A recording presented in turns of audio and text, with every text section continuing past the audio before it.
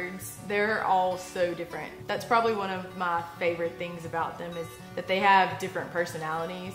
My name is Lana Durst. I'm a biological science technician at the National Wildlife Research Center's Mississippi Field Station in Starkville, Mississippi.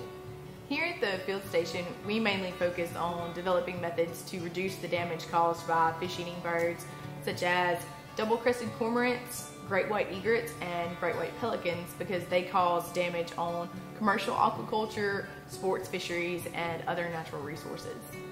As a biological science technician, our main job is to help the researchers conduct any and all of the studies that they like to do. We are the boots on the ground for a lot of these studies, and then we do a lot of data collection here at the field station.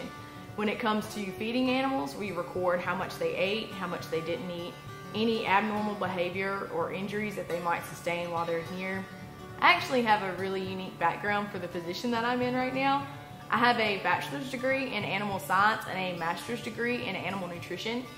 When the field station posted this job, they were looking for somebody with lab experience, which I had from all of the different research that I'd done as a graduate student. So I applied for this job and I got it. Really, I consider myself the definition of learning on the job as you go, because I didn't have any type of wildlife background. The first project I worked on involved the Deepwater Horizon oil spill.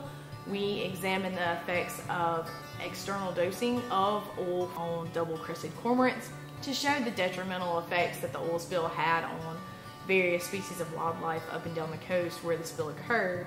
I learned a lot because I got to see firsthand how these birds were affected by it and what it really meant. I like to say we have our own little technician family. We get along really great, and of course everybody has bad days, but for the most part we laugh and joke. We're definitely serious when the situation calls for it, of course.